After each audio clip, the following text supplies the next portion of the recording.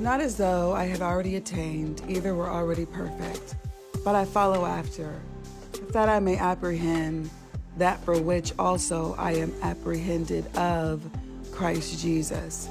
Brethren, I count not myself to have apprehended, but this one thing I do, forgetting those things which are behind and reaching unto those which are before.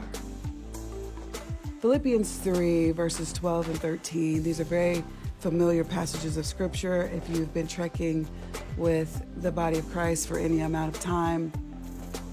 I love in verse 12 how Paul is speaking, where he says, but I follow after that if I may apprehend that for which also I am apprehended of Christ Jesus. This word apprehend, it means to comprehend. It means to understand.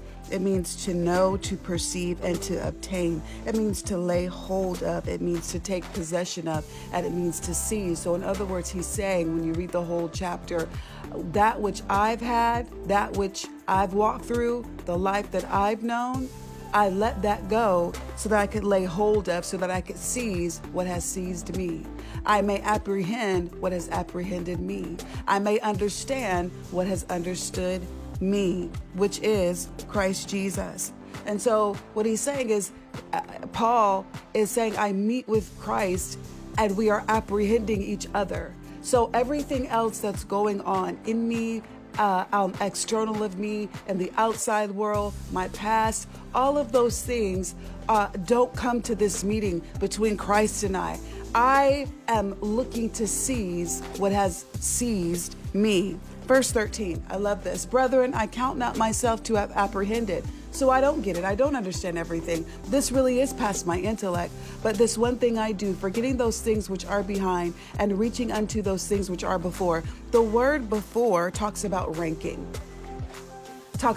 So Paul is saying that I'm forgetting those things which are behind. This one thing I do, I'm forgetting, I'm letting go of, I'm leaving off of, I'm acting as if it's not even there anymore. I'm acting as if it never even happened.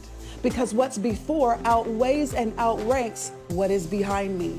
And so a lot of times in life, we look at what's behind us and the bad things. Sometimes they fuel, how we see what is before us. It lays a foundation for expectation and probability. But then there's also this other thing where, because of maybe age or, a different time in our life, we look at what's behind us and we count that as our glory days. And the Lord is saying in this scripture that your glory days are ahead of you. What's ahead of you outweighs and outranks that which is behind you. Your life has a glory to it. You are a glory carrier. You are carrying the now moments of Christ. Now faith is, so you're carrying the now of heaven. You're carrying the now of the decision of God. And so this causes your life to sparkle. This causes your life to have sparks. We talk about two people falling in love or two people encountering each other, and it says the sparks were flying. Well, you are encountering Christ and the sparks are flying. You're apprehending that which is apprehending you. You're understanding that which has understood you.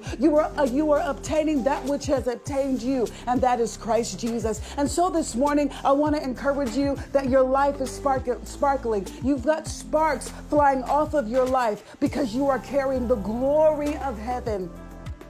And so, Father, in the name of Jesus, this morning, as we get ready to get up and get out and do life, thank you, Lord, that there is nothing mundane about this adventure with you. We forget those things which are behind us. We leave off, we bury, we act as if they never even happened. We do not consider, we do not bring to the table when we meet with Jesus. We allow the mind that is in Jesus to be in us, so we are of one mind. And so, Father, I thank you that the sparks are flying off of the lives of your people. I thank you, God, that when they walk around in the earth, people see this amazing life of glory, this life that is glowing in an anointing, this life that is glowing in the magnificence of being in your presence. Our countenance changes this day. And so, Father, if anybody woke up downtrodden, if anybody woke up despondent, if anybody got out of bed and they were depressed, I thank you, Father, that what's in front of them far outweighs what is behind them. We have not apprehended, just like Paul said, but this one thing we do. We forget those things which are behind us, and we press into, we reach for that which is before us. We thank you, God, for a life that is sparkling.